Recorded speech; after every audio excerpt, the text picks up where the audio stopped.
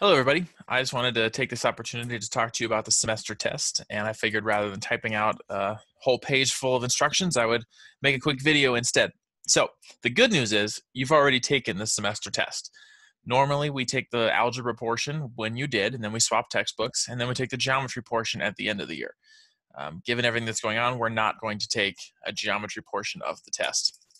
So the portion that you've already taken will be the only part of the semester test that we count. So scores will be coming out today. Some of you have probably already seen them. Some of you can go check. If you are happy with your semester test score and the grade that you have in the class, then you're done. If you are not happy with the semester test grade that you got, you will have the opportunity to retake it. So all next week, starting right now until noon on next Friday, you will have the opportunity to retake the semester test. All you need to do is hopefully do some studying, maybe meet with me in office hours so we can go over questions you missed or answer any questions you might have so that you will do better the second time. And then email me or send me a Teams message before noon next Friday to let me know that you want to take that test, and I will send you the link. The test must be taken by midnight next Friday, but I will only send links until noon next Friday. So that's an option, but it's just optional. If you got an A and you're happy with it, then that's totally fine. You don't need to retake the test.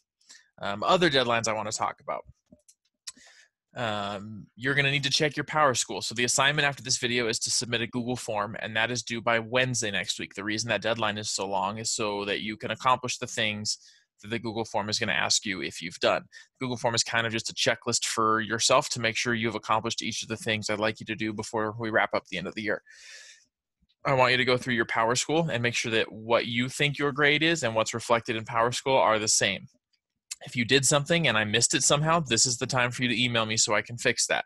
If you have any missing assignments, now is the time to do them. If you have any quiz grades or test grades from fourth quarter that you'd like to redo, now is the time to take care of that also.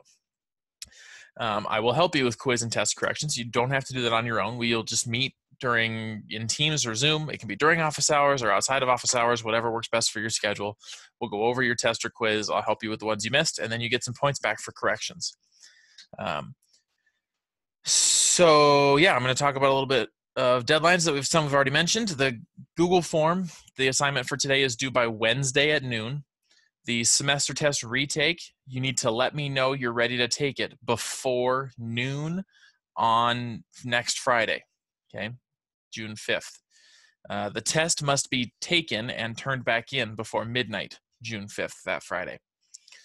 Missing work or missing test quizzes, quiz and test retakes, any of that kind of stuff needs to be done by next Wednesday, June 10th.